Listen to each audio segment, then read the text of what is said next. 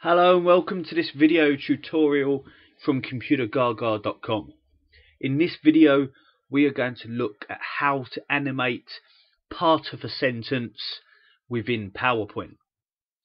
Now, just to be clear, I am using a Winston Churchill quote for this demonstration, and what I want to do is I want to animate the changing the colour of the text. But I only want to change the colour, so yeah, to animate only certain words within these paragraphs or these sentences. The words I'm looking for are the words pessimist and optimist, and the words difficulty in every opportunity and opportunity in every difficulty. But if I was to highlight the word pessimist, for example, and click on my animations tab and open up my animation effect options here to go to my font color emphasis effect, what that will do is that will only allow me to animate the whole paragraph or sentence.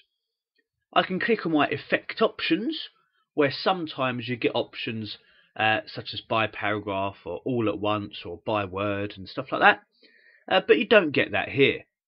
So it's not good enough, and we are going to need to find a workaround. Now let me just remove that animation by undoing. And what I'm going to do to get around this issue is I'm going to duplicate my text box, my placeholder. I'm going to change the colour in that text box, and I'm going to animate the fade out of one and the fade in of the other. So let me start by copying what I have. I'm going to click on this placeholder, and I'm going to use Control D, keyboard shortcut Control D, which is duplicate, to get a copy of it. That now looks a little bit messy. I'm just going to move one of them a bit further away so we can see it a bit clearer. And I'll introduce you as well to a really useful tool. Well, I say introduce you, you may know this already.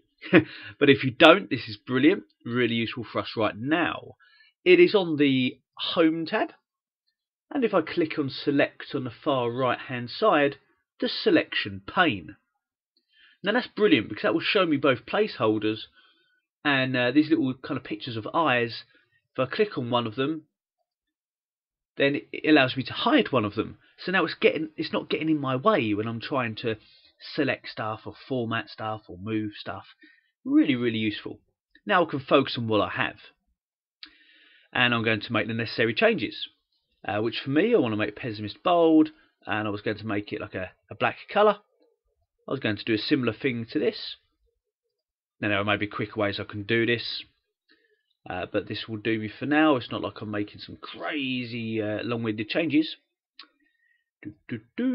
A green and a bold, and I have what it is that I'm interested in. Let me now bring back the other placeholder. Now, they need to really be a match in kind of one over the top of the other. Looks a bit silly as it is at the moment. So let me select each placeholder, that one and that one. Whoops, I made a right mess of that. Let me try that again. Here we go. And on the Format tab, maybe, under Drawing Tools, I'm going to click on a line. Just double check it says Align Selected Objects. And I'm going to align the top of them. I'm going to go back in and align the left-hand side of them. I know they're the same size because I duplicated the first one. So I know there's no issue there. It's just a case of aligning them up so they're exactly over the top of each other. Now we can see that the text is not exactly over the top of each other, and that's because I made some of the words bold, so they've increased in size a little bit, and now it's a bit funny on the eyes looking at it like that. But bear in mind, that's not how it's going to look to the audience. So, let me just make my life a little bit easier again by hiding the recent one. So I'm just dealing with the previous one without the colours. And I'm going to apply a animation effect. Let's go to animations. I'll go for fade. You know, you've got various options here. This one's actually going to be a fade out. So let me come to the exit effect for fade. And I'm going to have it kind of immediately, really. So I may just reduce that duration potentially. Can I reduce that much more? Can I make it nothing? There you go. 1 second will do. I notice also that it's decided to animate each paragraph. That's not what I want. Effect options, one object. Get rid of the whole placeholder, the whole text box. I have 2 paragraphs, 2 sentences within this placeholder.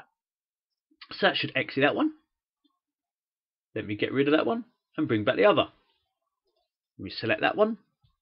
Use a fade in effect, entrance effect for fade this time. Has the green icon rather than red. Just double check it's all one placeholder, not each paragraph. It is. Double check the speed. Let's make that maybe a bit quicker than that. Also, we can change these durations, etc., as you wish.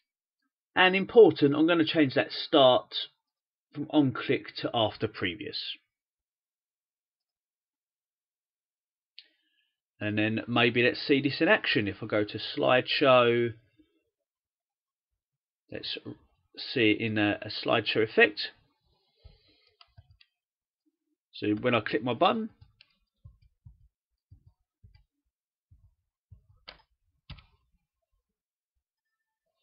I haven't shown my other placeholder. My apologies. Right, let's bring that back in.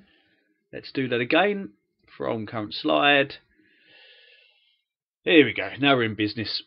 So we have the original look of the placeholder. Click a button and bam! We have managed to apply an animation, or the appearance that we've applied an animation to only part of a sentence.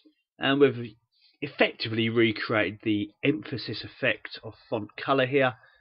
You can apply this logic to whatever animation effect you're trying to do.